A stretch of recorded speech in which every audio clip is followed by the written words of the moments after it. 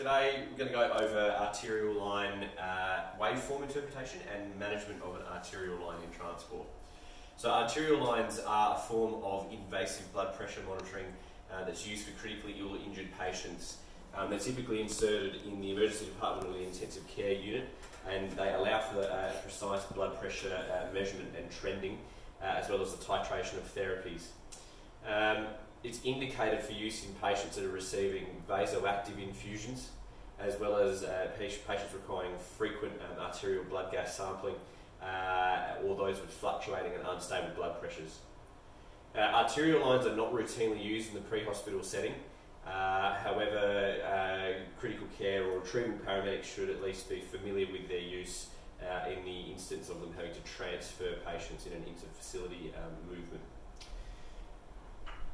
So arterial lines are often inserted into either the radial, brachial, femoral or dorsalis pedis arteries. However, the radial artery is most often used due to ease of access and use. The catheter itself is connected to a fluid-filled pressure transducer system which incorporates the flush as well, and that continuously infuses 0.9% sodium chloride solution, sometimes with sometimes heparinized under pressure to maintain patency of the catheter and to prevent any coagulation. The attached transducer, which is normally positioned at the height of the right atrium, converts the pressure that it detects into a waveform, as well as a numerical value which is displayed on the monitor. So we'll just touch over managing an arterial line. So prior to transport, we need to inspect and identify where the arterial line is and make sure that it's in a position that's easily observed. So it's above sheets and blankets, and we also need to inspect and confirm that there's no obvious signs of infection. So symptoms like erythema, edema, heat, pain or discharge around the insertion site can be observed if an infection is present. We obviously need to ensure that the arterial line is functioning, and we need to ensure that it's appropriately secured with transparent dressings that allow you to sight the insertion site, but also make sure that it's very secure. We also need to make sure that the arterial line itself, as well as its connected paraphernalia, is very clearly marked with arterial line labels, so that clinicians don't get confused as to what line is going where. During transport or ongoing care, we always, the number one priority would be to maintain security of the arterial line to prevent accidental removal of the device during movement. Obviously, most of the time these patients would be sedentary in the intensive care unit. When we're moving them as pre-hospital or inter-facility transfers, there's obviously an increased risk of accidental removal. The radial approach, if that's where the art line is inserted, or the brachial approach, mean that the arm that the art line is inserted into must be maintained in an extended position in order to maintain accurate readings, and also to make sure that the patency of the line is kept. A pressure bag is actually used to continue the infusion of sodium chloride through the art line, and that bag must be inflated to a pressure of about 300 millimetres of mercury, or as indicated on the pressure bag itself. And that infuses about 3 to 5 millilitres every hour. In the event that you disconnected the transducer or monitoring equipment from the art line, or you have been troubleshooting the line, you must also re-zero the transducer each time that this occurs in order to maintain an accurate reading. And it's also important to note that the art line is not to be used as a method of drug administration. Obviously, it's going directly into an artery, not the venous system.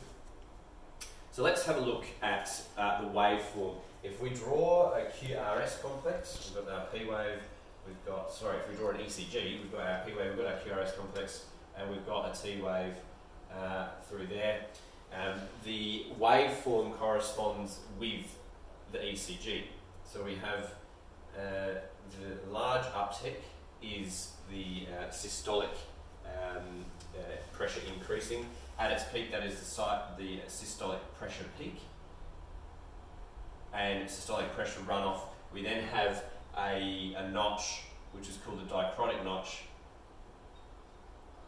that then trends downward as well. The dichrotic notch is where the aortic valve closes, and you then have the diastolic pressure run off back down to baseline. So the peak systolic pressure should correspond but offset by a couple of milliseconds from the QRS complex, which is obviously indicative of ventricular systole. There are a number of considerations for managing an art line. Obviously, the insertion of the art line itself is a high-risk procedure. It's high risk for both infection and for hemorrhage. So therefore, that is why it's really important that we maintain a close eye on the art line, that we keep an eye on signs of infection, and that the accidental removal can result in catastrophic hemorrhage. And therefore, that would need to be managed like any other arterial bleed with direct pressure, or even a tourniquet, I suppose, should that not suffice. Anytime you're interacting with the art line, strict aseptic infection control technique should be maintained, and that also includes dealing with its paraphernalia. Due to the increased risk of infection and the risk of bleeding, there is always essentially the reinsertion of an art line, whilst not done by us, but ultimately our lack of attention to it can cause the art line to be dislodged, and reinsertion is always undesirable due to those risks. So, as we mentioned before, the arterial line is only for the collection of data and for monitoring, and it doesn't provide an access point for medication administration. If you are noticing unexpected abnormalities with either the waveform or the numbers that it's providing in terms of the blood pressure, and they appear to be either unexpected or at least inconsistent with the rest of the patient's presentation, you should troubleshoot the art line itself first before you assume that they're correct and make treatment decisions based upon that. Any issues that you have with the art line should be communicated with the sending or receiving facility at the earliest convenience, and obviously you can confirm the accuracy of the blood pressure reading with a non-invasive blood pressure if required.